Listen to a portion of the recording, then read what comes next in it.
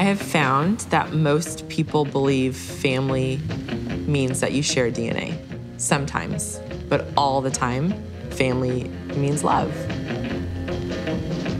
I think having a kid with Down syndrome is in a lot of ways a lot easier and in a lot of ways a lot harder. It's just being a parent.